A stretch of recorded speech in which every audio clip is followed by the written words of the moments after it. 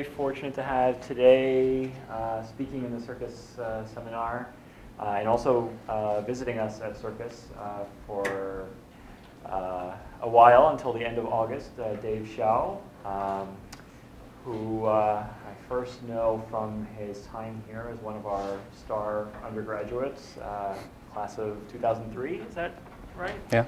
And after that, he went and did a PhD at Princeton, did a lot of interesting work on network security, cryptographic protocols for network security. He's done interesting work on other things in cryptography, zero knowledge proofs and complexity, communication complexity, and has done some really inspiring work on economics of privacy, the interface of privacy and mechanism design, game theory, and he'll be telling us a little bit about that work today. Okay. Thanks, Lil. So I'm very happy to be able to talk to you today about some of the work that I've done and also members of the audience have done relating incentives and privacy. So let me just begin by giving you kind of a hypothetical example, maybe not so hypothetical, about why privacy and incentives should be studied together. So if you remember a couple of years ago, it was discovered that Apple was tracking and recording the locations of all the users of their iPhones. And this was a big scandal because they were doing it behind their users' backs.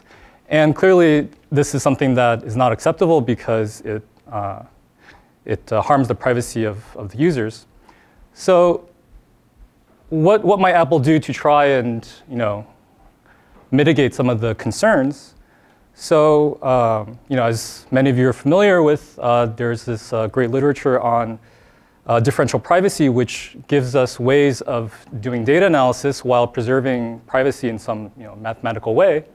So maybe one thing that Apple could do is just to say, well, we're sorry, but we promise that we'll use your data only in a differentially private way. Okay, so we're going to give you some kind of mathematical guarantee that not too much information about your individual locations are revealed to the public. Okay, and so as users, we might look at this and think, well, I guess that's a little bit better, but still, you're kind of benefiting from knowing my data, and I don't really get anything out of it. Right? Why should I help you? Why is this any more acceptable? And so, okay, maybe Apple then goes back to the drawing board and says, okay, not only will we use your data in a differentially private way, but we'll do something that you want with it. So maybe we'll use it to open new Apple stores close to you. Okay?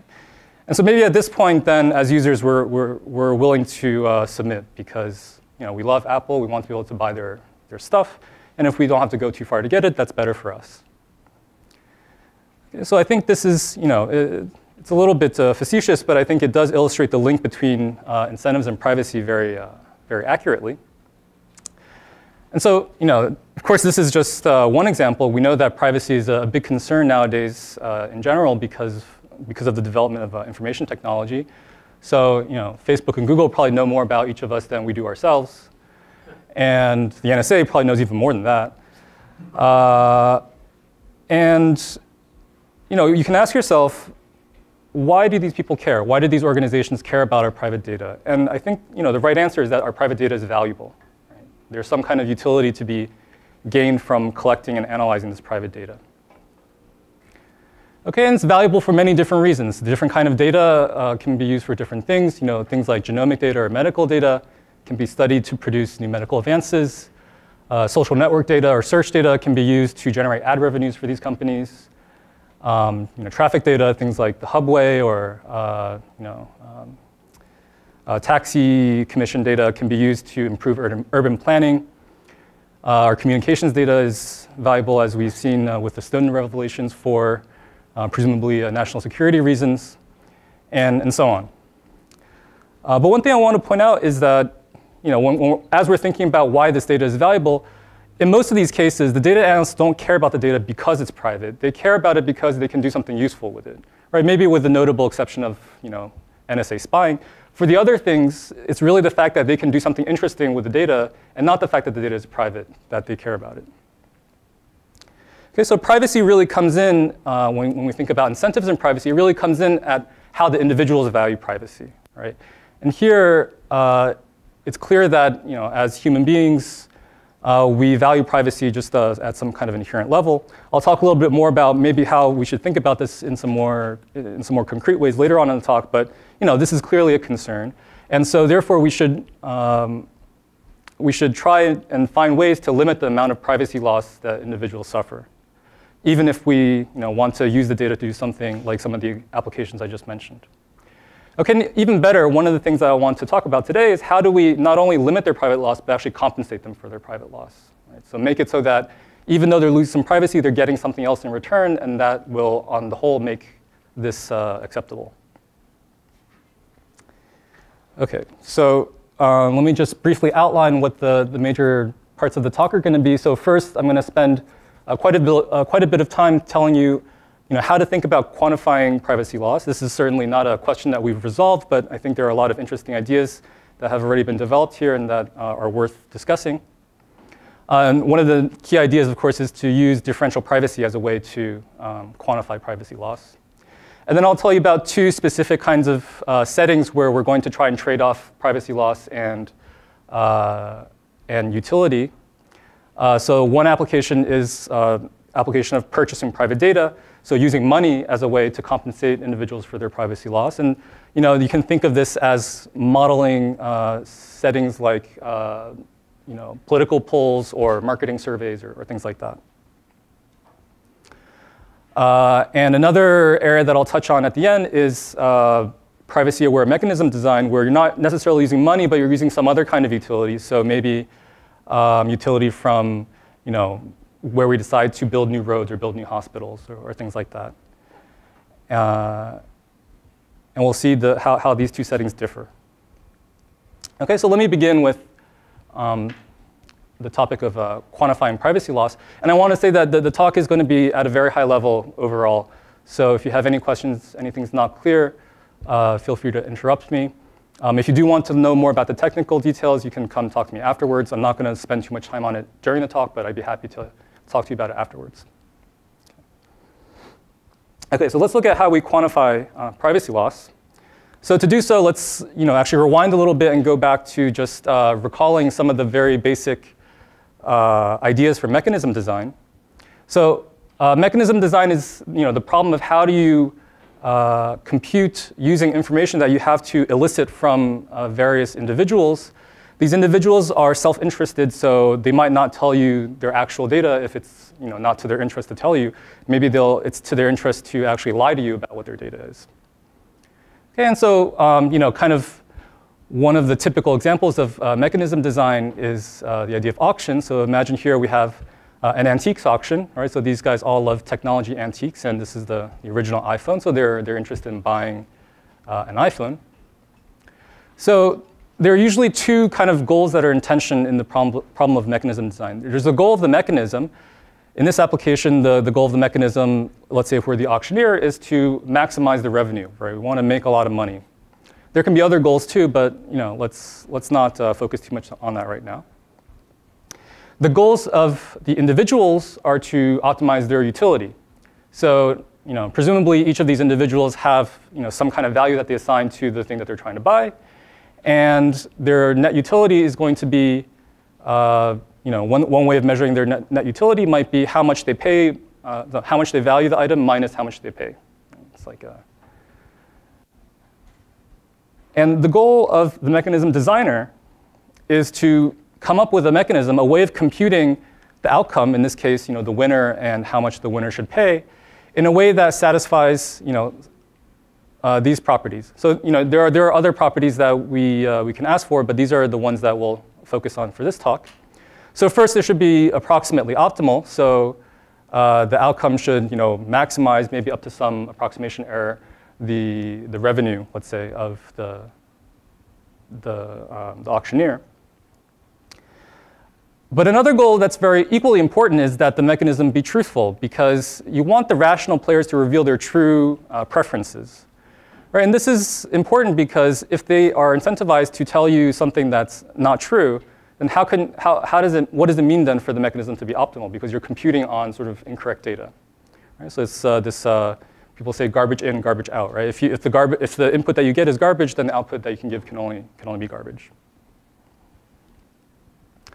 And another goal that we can hope for, that we will try to achieve, is that the mechanism should be individually rational, so that the individuals, they're not harmed simply by participating in the game. Like in this case, at worst, they walk away and nothing's happened. So let me talk a little bit more about utility and how utility is usually modeled. So utility is kind of like this vague thing. We don't really know what necessarily it means. But usually, for convenience, we use money as a proxy for utility. So we assign some kind of monetary value, and we try to optimize that value. Okay, and that's what we'll do for the purposes of this talk as well, at least for the most part. And so the utility depends. If we look again at this setting, the utility depends mainly on two things, right? Actually, it depends only on two things. So it depends on the outcome of the mechanism, so who the winner is, and what they pay. And it also depends on the personal preferences of the player. So in this case, since Alice, she really loves Apple, she's willing to pay $1,000 for it. So if we sell Alice the iPhone for $100, she gets $900 worth of utility. So notice here that there are two important assumptions that we made in modeling this utility. So first is that the utility is independent of how the outcome is chosen. Right? It doesn't matter what exactly was the function that the auctioneer ran in order to compute the outcome. The utility that Alice derives at the end is just a function of her outcome and her personal preferences. All right, so, and I want to just to be clear, there are other properties about the mechanism that do depend on how it's computed, this truthfulness and individual rationality. But those don't directly figure into the utility that the player himself gets, him or herself gets. The other thing to point out here is that the utility of, let's say, Alice, is independent also of the other player's preferences, right? So the fact that Bob cares, values the iPhone at $100 versus Carol valuing the iPhone at $1, they don't influence Alice's utility. All right.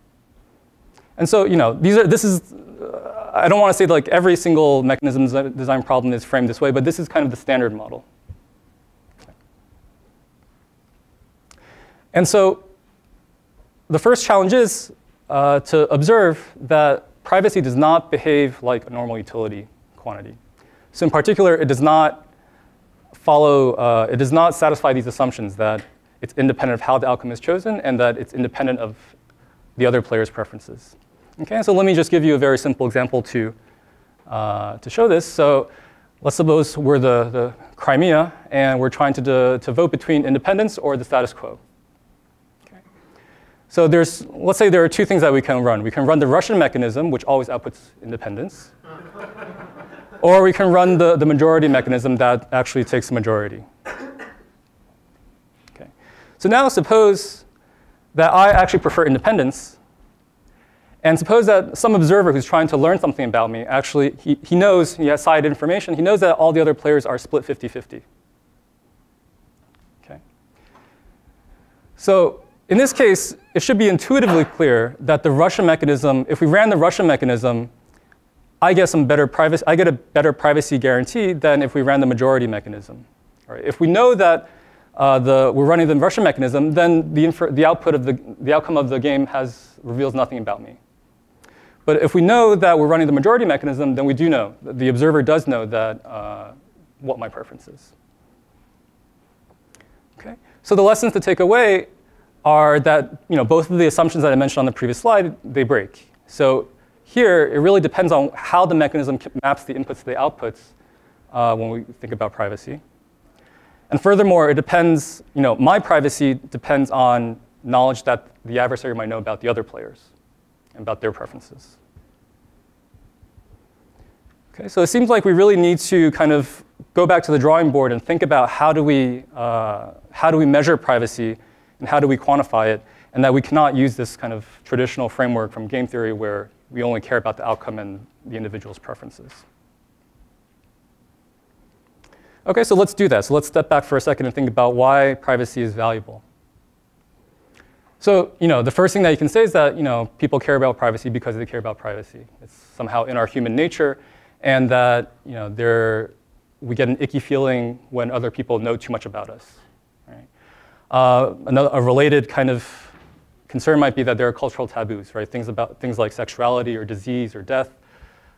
These are things that people don't like to talk about, and they don't really want other people to know things about them with regard to those things. But let's dig in a little bit deeper and think about more concretely what might the problems, why are these concerns there?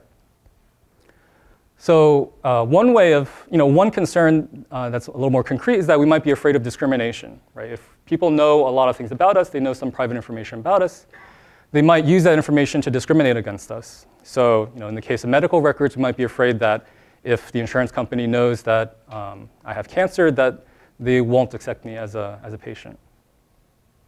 Or things like racial profiling or religious profiling, et cetera.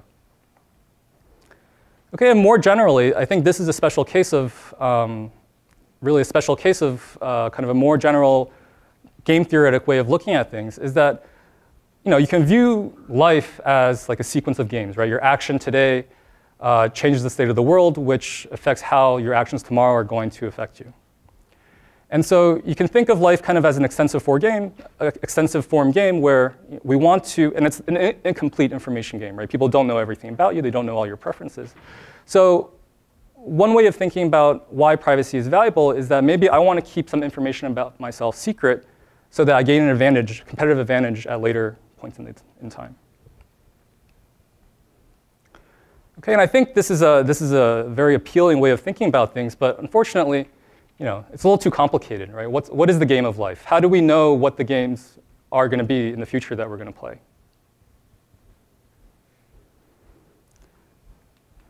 So we're not going to go with this approach. I think it's important to keep this approach in mind, but I think, as far as I'm aware of, it's a little bit too complicated, and no one's really been able to give a satisfactory way of modeling this. And a lot of times the games that you play in the future are simply unknown, right? There's no way to know what they're going to be. So instead, we're going to take ideas from differential privacy, and differential privacy gives us strong bounds on the amount of information that's revealed about our private data. And in particular, one benefit of using differential privacy is that it's going to allow us to give bounds on how much utility you lose in your future games, if we were using this extensive form model. It'll give us bounds on how much your utility can decrease, even without knowing what those games are. So we save ourselves the trouble of modeling those games, and still, by using this approach, we'll get bounds on how much we can lose in those games. Yeah? Actually, I have a question slightly more to the audience. I don't know of any work that talks about the fact that if I don't reveal my background information, or if there's some partial information gain, I'm expected to gain more than if I play the full information game. And I'm wondering if you know any, or maybe someone in the audience knows anything about that. Like an example of a game where by keeping something secret, you get a better... Exactly. Yeah, you can definitely come up with Someone in the this. audience? Well, there's an example that's used in the supply chain, which is if I'm running a reverse auction and I'm collecting bids from suppliers, if the supplier bids their their complete information about their amount they need to get paid now, then next year I can use that and I can extract. I can offer you exactly the amount that you need next year. So this year I'm buying something, and you tell me exactly what your cost basis is. Then next year I can use that information. So that's an example that's used to explain why the Victory auction is not used in the supply chain, and why a clock auction or something like that would be used, where you retain private information about what your actual willingness was. That makes sense. Clock auctions like ascending. Clock it would be descending. Descending in this case. Okay, thanks. Okay, so So without further ado, let's talk about differential privacy and how do we use it to quantify these privacy losses. I imagine most of you don't need to see the definition, but let me do it just to make sure the notation is clear and that we're all on the same page. So the intuition behind differential privacy is that a mechanism is private if any observer basically can't detect any change in the output when a single player's input is modified. And so to model this more formally, let's suppose that each individual's data is some element of some universe X. A database is an n-element vector, and two databases, X and X prime, are neighbors, and I'll say I neighbors to just point out which entry they differ in. They're I neighbors if they're different on the ith entry and then identical everywhere else. And the definition of differential privacy, due to Dwork-Meschery, Nassim, and Smith, is that a randomized mechanism M that takes a database's input and produces some output is epsilon differentially private if for all neighboring databases, so they can neighbor on, they can be I neighbors for any I, X and X prime, and any subset of the output space S, the probability that M of X produces an element of S is roughly the same as the probability that M of X prime produces an element of S. Okay? So S is kind of some property that maybe the adversary is trying to learn, and this says that the probability that we satisfy the property is basically the same whether our input was originally X or X prime. And since these differ on only one player's entry, it's modeling how much the output distribution changes when one player's input changes. Okay, so some observations about the definition. So this is a worst case definition. So there's no randomness in the inputs. The only randomness is in the randomness of the mechanism itself. So in particular, we don't have to assume any kind of knowledge about a prior or something on the inputs. Clearly this is something that depends very heavily on how the mechanism maps the inputs to the output, which is in accordance with our intuition about privacy. And also, the definition, this notion of how far the distributions are when you run M of X and M of X prime, it's a very strong notion. And in particular, it's stronger than several other traditional notions of distance in probability theory. So in particular, it's stronger than statistical distance. So if M of X and M of X prime are close in this way, then they're also close in statistical distance. It's also stronger than mutual information. So if you know that a mechanism satisfies epsilon differential privacy, then the amount of information that the mechanism leaks about any individual is bounded by epsilon when you measure according to mutual information, and regardless to whatever priors you have over the inputs. So one consequence of the fact that this is a very strong measure and that it's stronger than statistical distance is that in particular, for any neighboring databases X and X prime, and for any function f over the output space, when you run f on M of X, the expected value of f is going to be roughly the same as when you run f on M of X prime. And this is a simple consequence of differential privacy. And so this, in particular, now is going to tell you that, well, we don't know what the future games that you might play are, but there's some function that captures what the payoff that you're going to get from all these future games is. Right? So there's some function f that, given the outcome of this game, computes the optimal payoff that you'll get in the future games. We don't know what this is, but it doesn't matter because the guarantee tells us that for any function f, the amount of utility get in the future games, or the value of this function, is going to be roughly the same whether you played x or x prime. Okay, so we're getting a bound on how much you can lose in utility, right? You lose this little epsilon, but hopefully this epsilon we can consider as something that players are indifferent to. You lose a little bit, but it's bounded, and it's bounded in a very strong way, without knowing what the future games are, without knowing anything besides the fact that this mechanism is differentially private.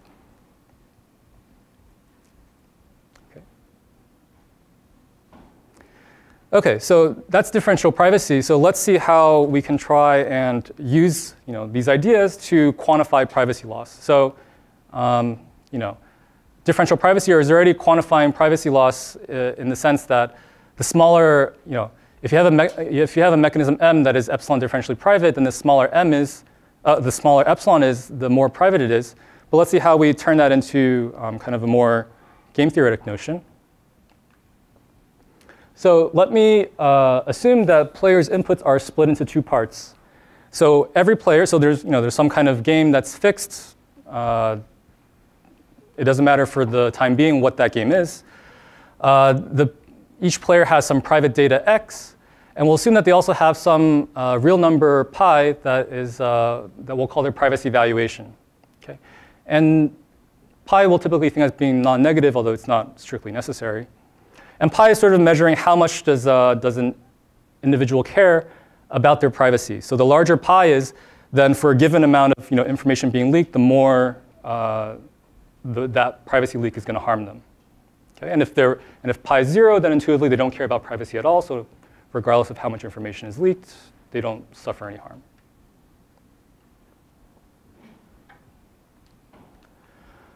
So here's the first try that we can use. And so this is a loss function that was first proposed by Goshen Roth.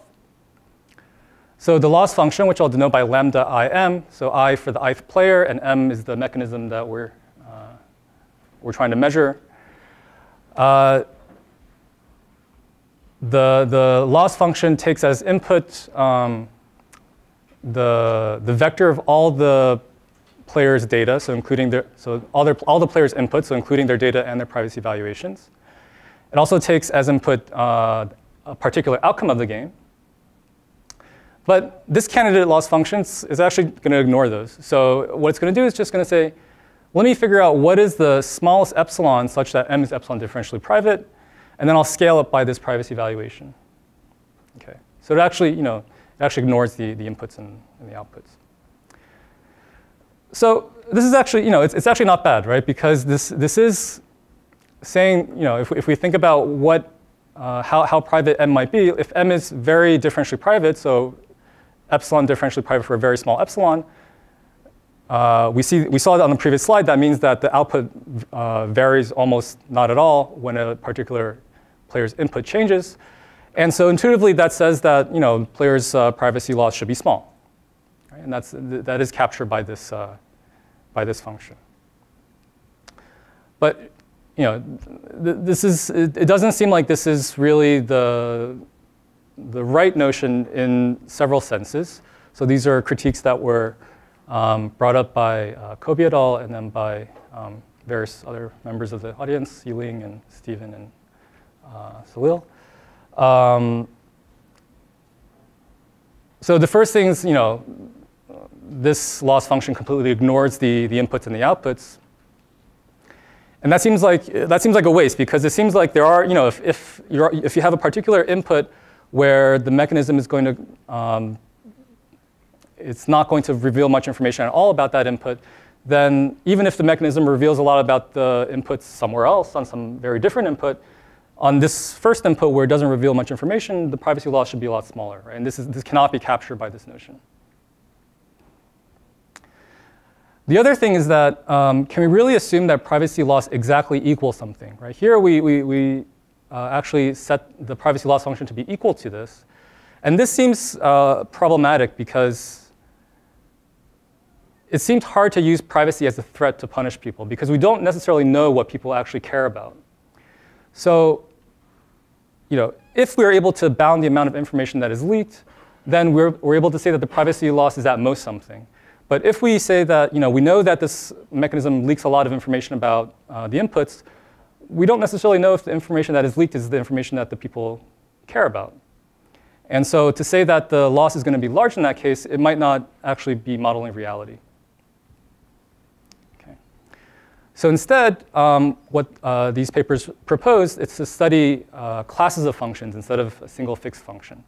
So, and the most important class of functions that was proposed is the following. So we call these loss functions that are bounded by differential privacy. So just to go over the definition. So the loss function is going to be bounded by the privacy valuation. Still, we use the privacy valuation as like a scaling factor. But then we're going to measure the maximum log ratio of probabilities over all possible I neighbors of the input in question. So what happens when we fix, when we flip the ith entry of the input? How much does that change the probability that we produce this particular output y? Right? And the worst one is the one that changes the probability by a lot, such that this log ratio is very high, because in that case we know that if we see this output and we know some information about the input, as an adversary might have some side information, then we know that there's a lot more chance that the player's input was the x that's in this vector rather than the x that's in that vector.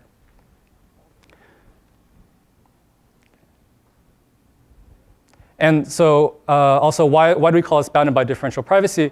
Well, it turns out that this is kind of this log ratio is essentially the epsilon that is the epsilon differential privacy. Okay, but except that this is kind of on a per input kind of basis. Okay, so let's take this and fold this back into the mechanism design problem.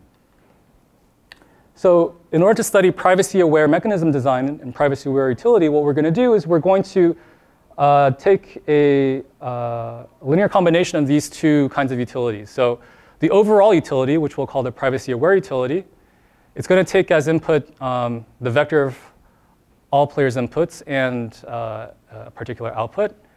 And it's going to be, so there's going to be part of it that's kind of like the traditional utility that we get from purchasing an item or getting a facility located somewhere.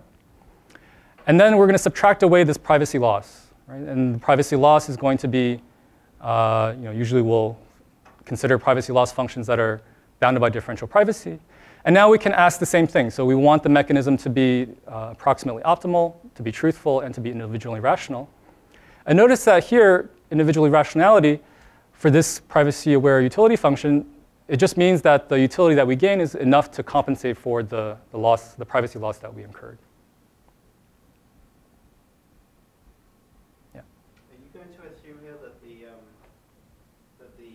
individuals know each other's x's? Is this going to look at a Nash equivalent, or is it still going to be incomplete information? So we're going to ask for dominant strategy truthfulness in most of the works, but it's equally interesting to consider more relaxed notions. So maybe what you're trying to point out is that in fact players here, if they don't know the other player's inputs, they can't compute this loss function themselves in some sense, and that is true. But we're still going to ask for truthfulness in this sense. If we can achieve this, and this is only stronger than if we could, if they didn't know the other player's inputs. Yep. Is M here the marginal, or what does M represent? M. You mentioned it, but I just... Oh, M is the mechanism. Oh, okay. M is the mechanism. Yeah, because the loss function depends on the definition of the mechanism itself. Okay.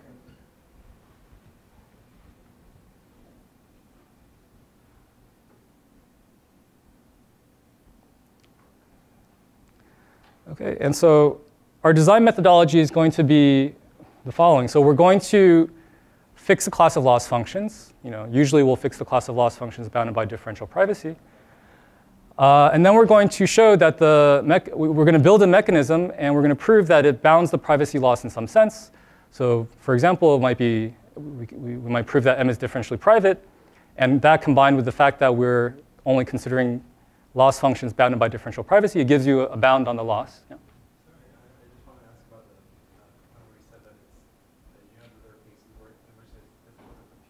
Sorry, I can't hear you. Just asking about if you know about cases where it's difficult to compute the player's loss of privacy.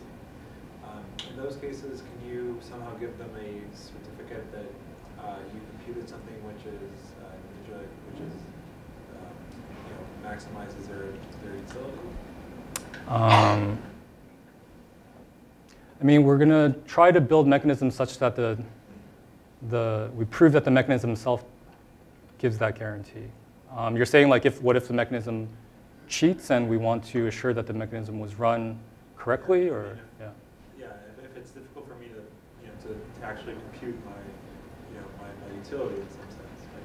Yeah. Then I would like to know that the mechanism did something that was good for me. Yeah, that's an interesting question. You could conceivably try to incorporate some kind of, like formal proof of this fact, but it's problematic because it seems like in order to prove that, you might also need to reveal everyone else's input to prove it. So I'm not sure if, yeah. Is the privacy loss term defined with respect to the true inputs of others or their reported inputs? The true inputs.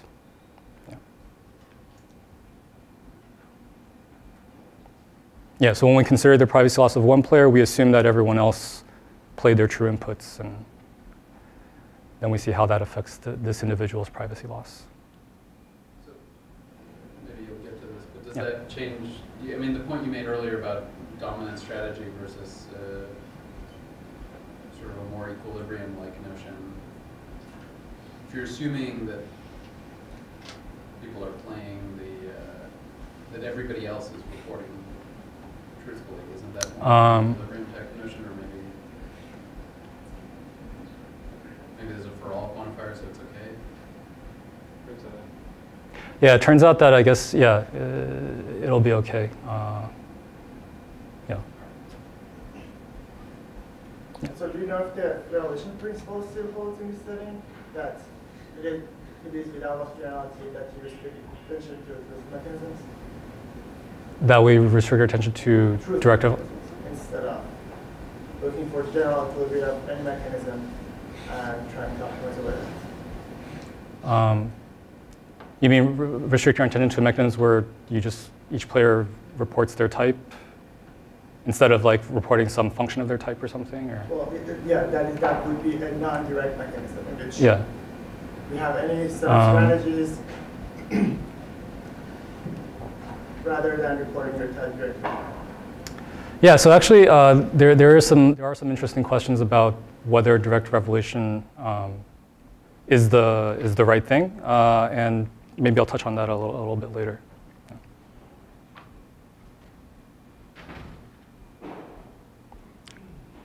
Okay, so right. So what I want to say on this slide is basically, so we're building a mechanism that satisfies differential privacy, and because we're considering these restricted loss functions, this gives us a bound on how much the privacy loss can be.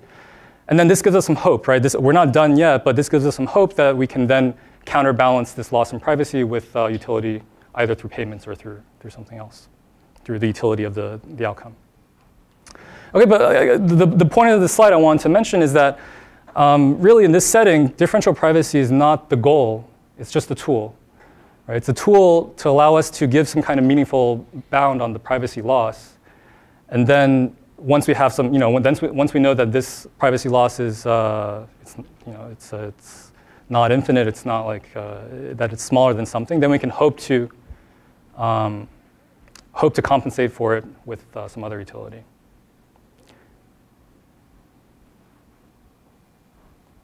Okay, so that was a kind of a discussion at a very high level. Let me now bring this to a more concrete setting where we're going to talk about a specific kind of game. So this game is purchasing private data. So suppose that we have some data analyst who wants to publish some study. The study might be a little bit embarrassing, and so he needs to incentivize the individuals to participate somehow. And so in the setting that we're going to consider, the individuals, they're not going to assign any utility to the outcome of the analysis at all. They don't really care about the scientist publishing this paper. But they are privacy sensitive, so they're not going to just give their private data to the analyst without some kind of compensation, because that would give them net utility loss. Okay.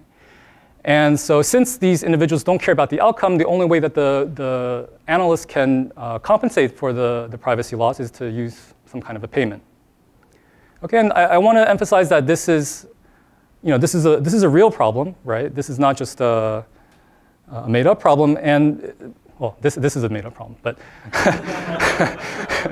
but this is a real problem because without compensation, it's not individually rational for the players to participate. And so you're actually going to get potentially a very biased sample because it's going to be people who care the least about their data who are going to volunteer, and that might select for people with certain kind of data. Okay, so what can we hope to do to try to fix the situation? So we're going to try to apply the ideas that we just discussed and try to come up with a mechanism that takes privacy into account. So we're going to, in addition to eliciting the private data from the individuals, we're also going to elicit their privacy evaluations. We're going to run the mechanism now with differential privacy so that we can guarantee some kind of bound on their privacy loss. And then we're going to make some payments to them in order to compensate for that privacy loss. Okay. So I'm going to make a few additional assumptions. So I'm going to assume that the data is always correct, so that the individuals cannot lie about their data. Okay, this is a strong assumption, I admit, but it can be appropriate in various settings. For example, if it's like a medical study, then this is like the outcome of a test. It's hard to fool a test, right? It's not easy to lie about the test results. So we can assume that, that the data itself is correct. However, what the individuals can lie about are their valuations, right? They might pretend that they value privacy a lot more than they actually do in order to try to get more money out of the system. Okay, and so the challenge is, how do we compute the payments so that we avoid both overpaying because it's very expensive, and we also avoid underpaying because then we might be back in the problem before where we're going to get a very biased sample. Okay. And we're going to try to try to compute these payments in a way such that we're going to get the actual true valuations from the players, and that'll help us in finding what the correct payments are. So the main challenge in this setting is the fact that the privacy evaluations and the private data can be highly correlated. Right, so think about the very embarrassing bit, whether or not you drink prune juice. Then it seems reasonable to assume that your privacy evaluation will be very high if that bit is 1, but it won't be very high if that bit is 0. And so the problem here is that now an analyst who makes his decisions only seeing the valuation, not even looking at the data bit at all, might still be harming your privacy because making that decision based on the valuation plus the fact that the valuation is correlated with the data, together it's going to reveal something about your data. Right? So imagine the following. So suppose that the way the analyst works is he's going to look at the valuation, and if it's really high, then he's just not going to include someone in the data, in the study, and if it's reasonably low, then he'll include them and pay them something. Okay. So if Alice has a very high valuation, and it's reasonable to assume that in this case her data bit is 1, even if we don't look at it, the analyst might decide not to include them, and in the other case, the analyst might decide to include her if her valuation is low. Then an observer, maybe the observer can learn something about whether or not Alice was included, right? So this doesn't reveal her actual data bit, but the fact that she participated or not is somehow leaked, with some advantage. Then if the observer believes that Alice was not included, he can then infer that Alice has a data bit equal to 1. And so even if we made our decision entirely just based on the privacy evaluation, we've leaked some information about her data bit. Okay, and so what do we need to do? Well, if we leak some information about the data bit, we need to compensate her. Right? So even though I decided not to include her in the study at all, I still need to compensate her for the privacy loss. And not only do I need to compensate her, the amount that I have to compensate her has to grow unbounded with Alice's privacy evaluation if we want to maintain individual rationality. Right? Because it could be that Alice values privacy so much that no matter what payment I want to make, I have to make something more in order to compensate her. Okay. Yep. I have one question here. So the reason the analyst is leaving Alice out when she has high valuation in your example here is to avoid paying. Pay someone who has high valuation for Yeah. privacy? Is it? Yeah, that's intuitively the reason. Yeah. So does this, would this also bias the study possibly? As far yeah. as you, Yeah, and that's still a challenge that we don't quite know how to resolve. But I'll show you some positive results, like showing how we get part of the way there, but we're really not all the way there yet. Yeah. How much time do I have left? So the way we have the room till 1:30, but we try to wrap up earlier, Okay. not too long after. Okay. Not one. 2:30. Yeah.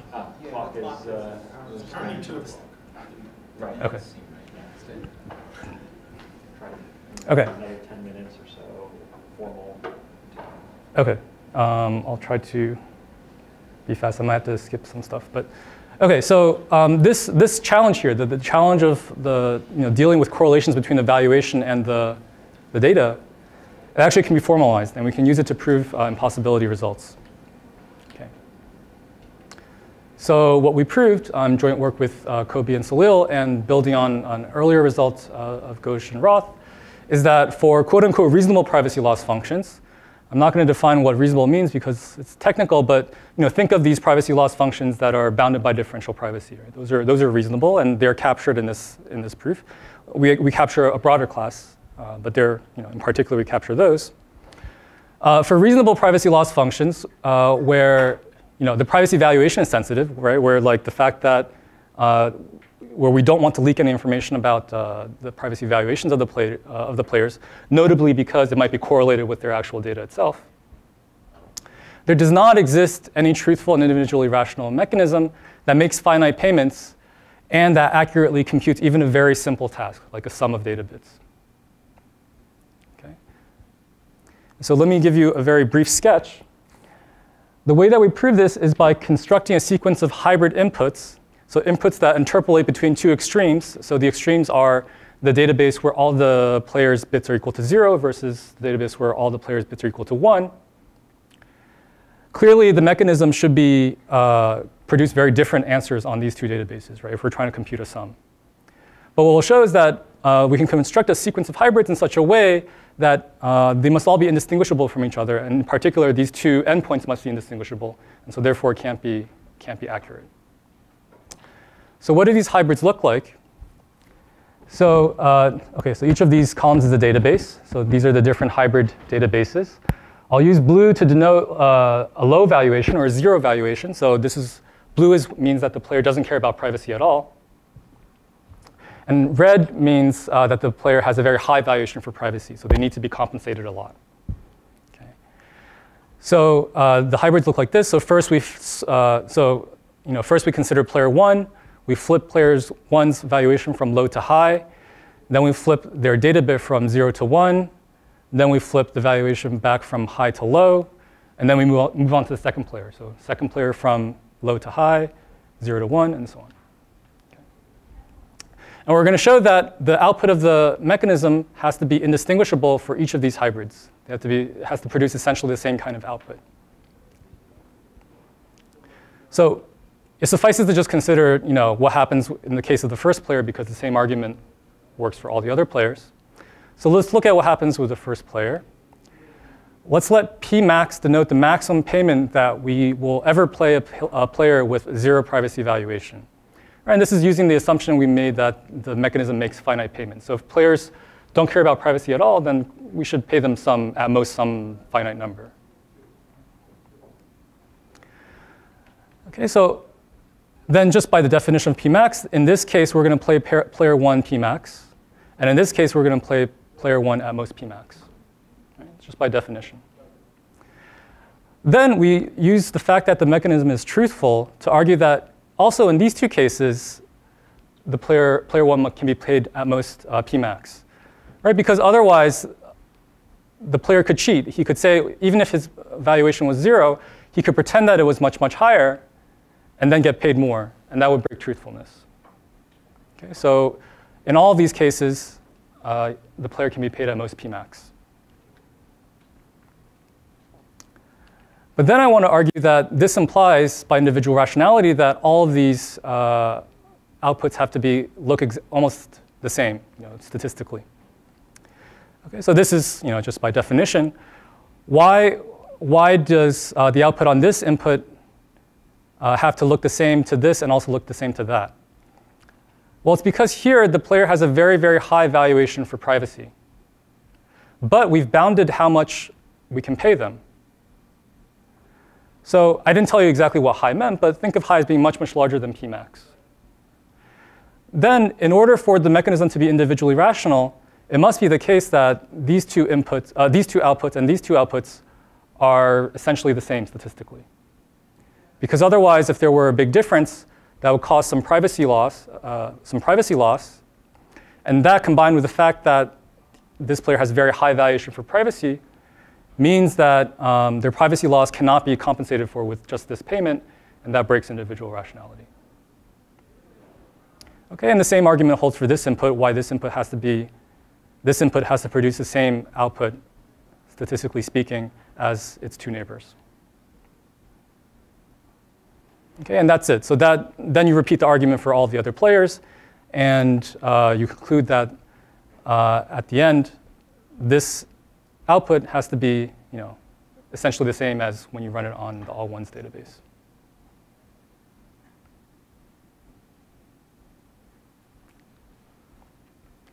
Okay, so that's an impossibility result. So, I think as computer scientists, we're kind of used to looking at impossibility results and only seeing opportunity. So what's the opportunity here? So the opportunity is to, of course, just to relax the model and find reasonable ways of relaxing the model.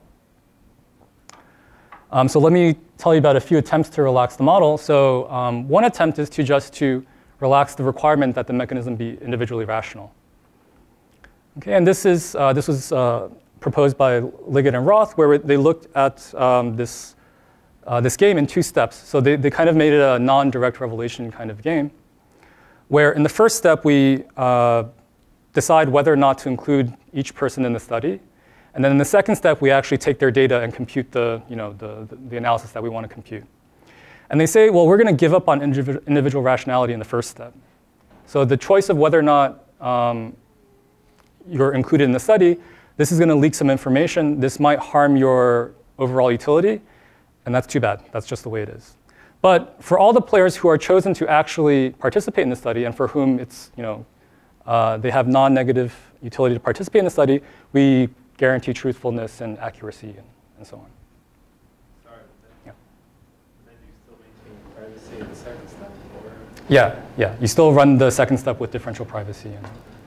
I mean, you run the first step with differential privacy as well, but it's just that it's not enough privacy to compensate for their loss utility.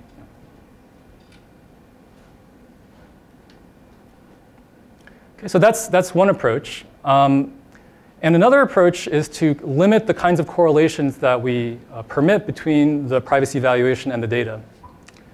Right, so this was the main challenge I mentioned earlier. So let's see what happens if we exclude some kinds of correlation.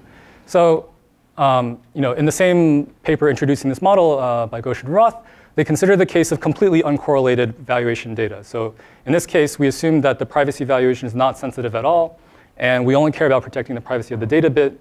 And in that case, they're able to come up with good mechanisms that are truthful and approximately accurate and individually rational. Another approach is to assume that we know what the correlation is, that there's some kind of Bayesian model that tells us how the correlation between the privacy evaluation and the data looks. And in that model, Roth and Schoenbeck and Fleischer and Liu also proposed models that mechanisms that satisfy the properties we want.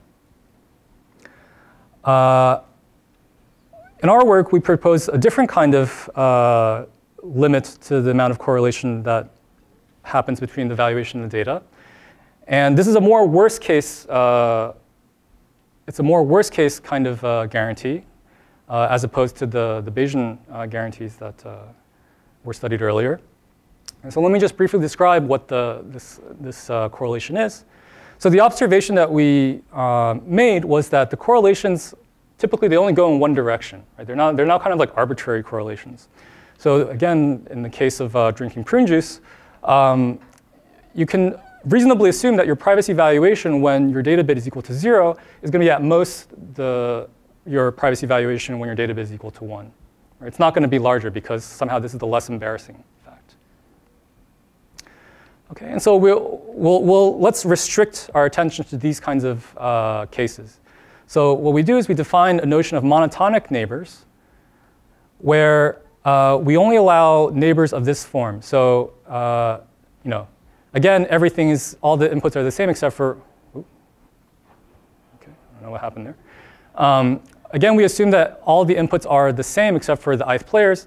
And in the ith player, we assume that we have a low valuation with a 0 bit and a 1 valuation with a 0 bit with low valuation and a 1 bit with a high valuation.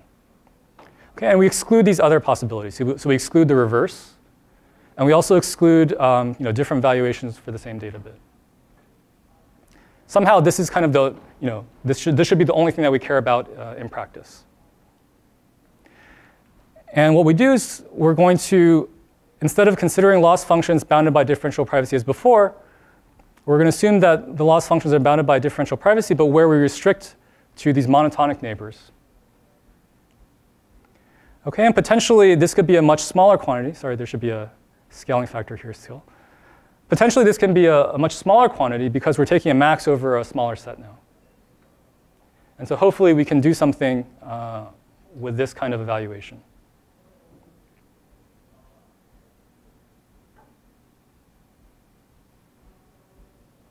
See Adam's squinting. So this is, sorry, maybe I can ask a question. So this is sort of a strict monotonicity, right? So you're saying the fact that on the right that pair, the 0, 0 blue-pink pair is ruled out. So actually, maybe I guess the intuition that we're trying to capture is that we only care about the privacy valuation in as much as it reveals something about your data bit. So if your privacy valuation here is changing, but your data bit isn't changing, then we don't care in some sense.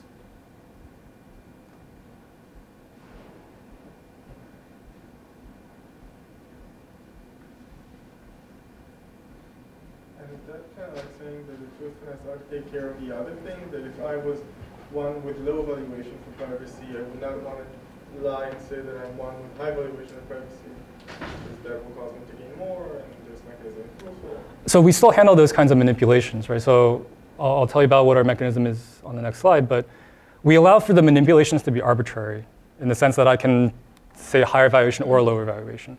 It's only when we measure privacy that we're restricting to this, to these kinds of neighbors.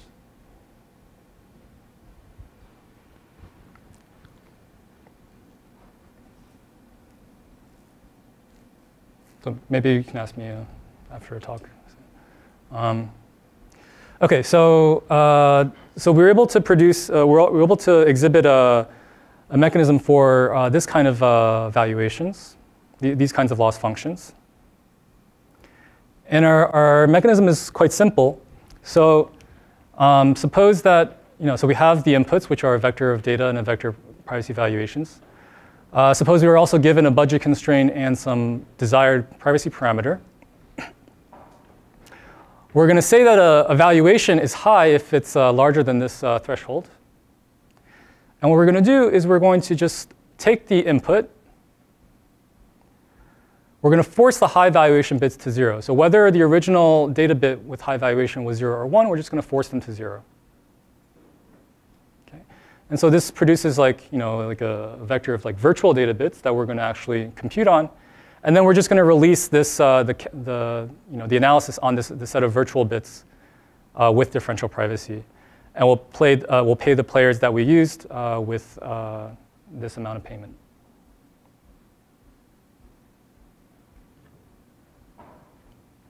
Okay, so what can we say about this mechanism?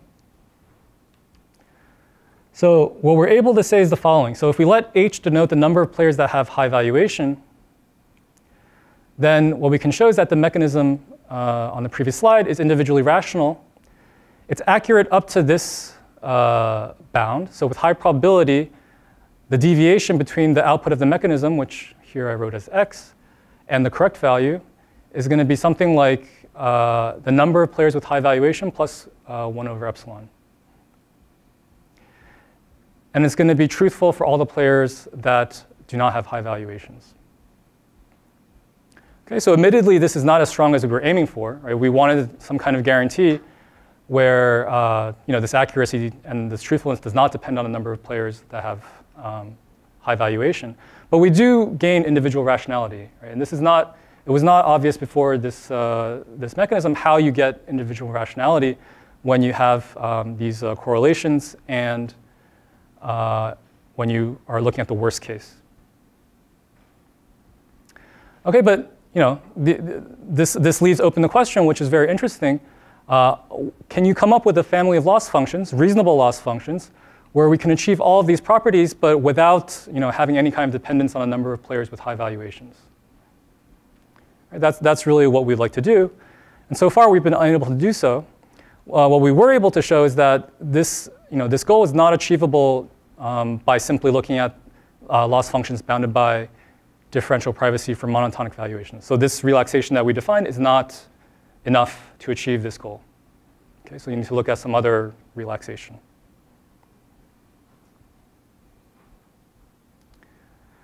Okay, so I don't have much time. Let me just fly through this last part, I guess. So in the previous part, we were talking about how to use payments to compensate players for their privacy loss. But you can also imagine there are settings where the outcome of the mechanism itself is going to produce some utility for the player. So think of like auctions or a facility location. Let me not dwell on this too much.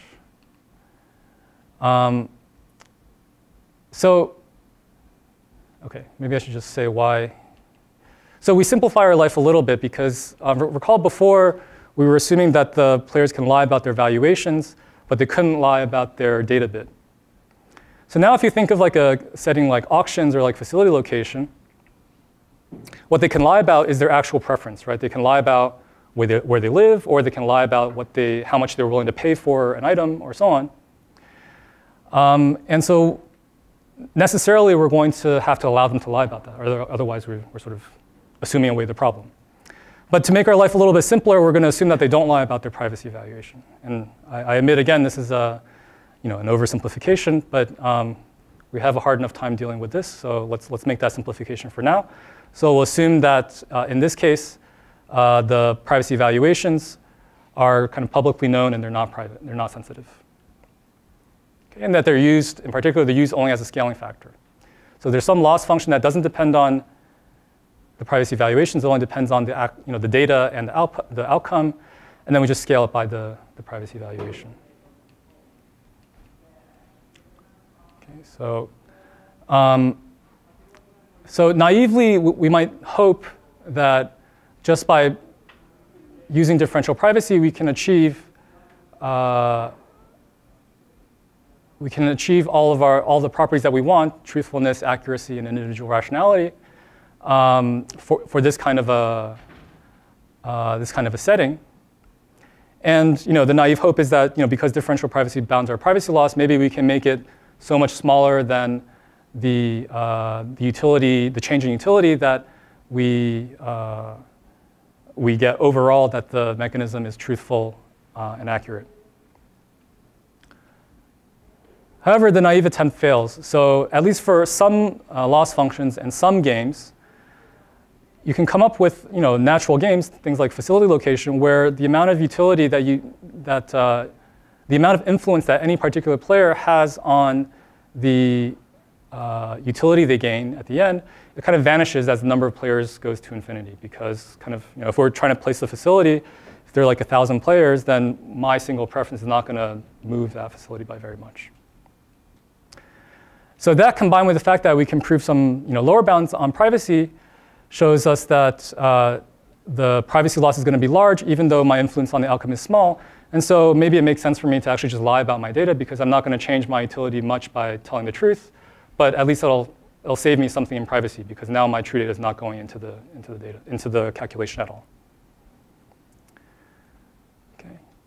But fortunately, Kobe and Salil and Yiling and Stephen were here to come up with some positive results. So we do know how to, for certain games, we're able to overcome this kind of negative result. Remember, that was definitely not as strong of a negative result as the one I showed earlier, where we kind of ruled out all possibilities. The one I just described is for a very specific setting. And what these works were able to show is that for some other settings, reasonable settings, we are able to achieve the properties that we want. So Kobe et al., they showed that we can achieve approximately optimal mechanisms with truthfulness, even under this privacy-aware setting, if we were allowed to constrain how players react to the outcome of the game. So for example, in the case of facility location, after I decide where to place a facility, I tell you, you can only go to this facility, you can't go somewhere else. Okay? And their work also makes the assumption that there aren't too many players with high privacy valuations. Actually, that's kind of what inspired one of the inspirations for what we did with the purchasing private data mechanism. And then Chen et al. Showed that you can also achieve approximately optimal and truthful mechanisms for social choice problems by implementing the VCG mechanism with these privacy-aware utility functions. And what the key idea that they used to do this was to show that if we have a bound, if we know that a mechanism is epsilon differentially private, then actually on average, the privacy loss is much better. It's actually epsilon squared. And so they're able to show that here the privacy loss won't be too large, and that the benefit that you get from telling the truth in terms of your sort of traditional utility is going to be significantly larger than the privacy loss you get from having private data leaked. And so overall, it's still better for you to tell the truth. Okay, so let me just wrap up. So I think this is a really exciting area, and the question of finding the right model is still very much open. One interesting question is to combine this payment-based model I talked about first with this outcome-based model and allow players to lie about everything and see what can you do there. And we saw that even in these kind of initial models that we've studied so far, there are a lot of impossibility results, in particular in the purchasing private data model. So maybe we need to look at other ways of quantifying privacy that are weaker than differential privacy. So we looked at this differential privacy with monotonic valuations, but maybe there are some other relaxations that we should be looking for. And then finally, I think for the field in general, it would really be nice to understand how individuals actually value privacy in practice. Like, are there, and I'm definitely the wrong person to be suggesting things to do for this, but are there experiments or things that we can do to see how players react to privacy loss, and then to use that information to give a more accurate model in a mathematical framework. So that's it. Thanks.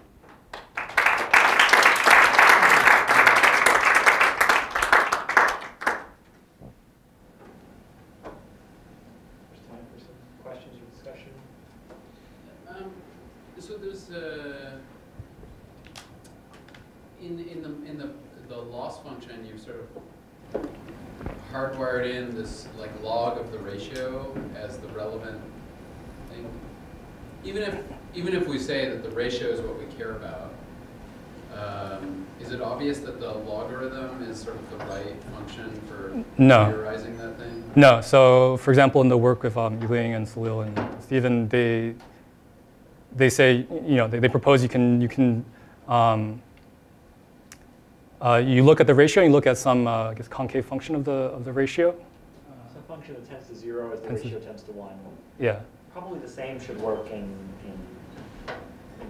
our paper as well. Probably, yeah. Yeah, so I don't think the log is essential, but it seemed, since we were importing these ideas from differential privacy, that was the most convenient choice to make. But, and kind of the impossibility results and everything that we have, they would make sense without that, right? I mean, I didn't describe what a reasonable loss function was in our result, but definitely would capture any kind of reasonable function of the ratio, not just the log.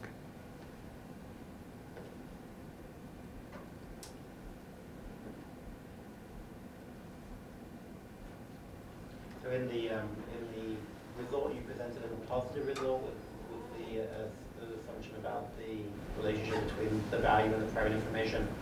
I just want to make sure I understand. So the accuracy claim, you didn't talk about the bias, and if the and you didn't talk about correlation again, but at least if you did, I missed it. But am I right that if all of the ones happen to be with the high value people, then then you get low accuracy, but you also get bias as well? Yeah, you get a bias. So the guarantee that we get here, this H should actually, it's going to be biased in one direction. It's not going to be spread evenly. And do you have a result that says somehow that you need to introduce a bias into the estimator? No. So I mean, so for these, for this class of loss functions, we have results saying that I'm not sure about the bias, but definitely you can't get, arbitrarily good accuracy. But for another class of loss functions, we don't have like a blanket result that says you need bias. Intuitively, one would expect something like if you have a finite budget, which is the case that's considered in the theorem, there's people who value privacy much more than your budget can afford to compensate for privacy losses. I don't know to what extent it's going to formalize it, but it seems very hard to take into account those people's data if you don't have enough money to pay them. Yeah. So that's a good way to put it.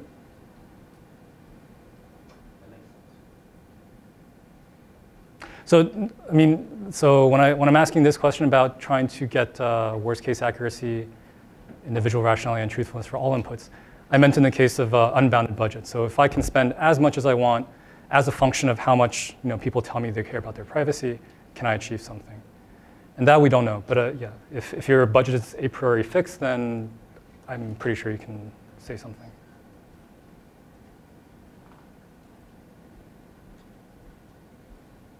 All right, let's thank Dave again.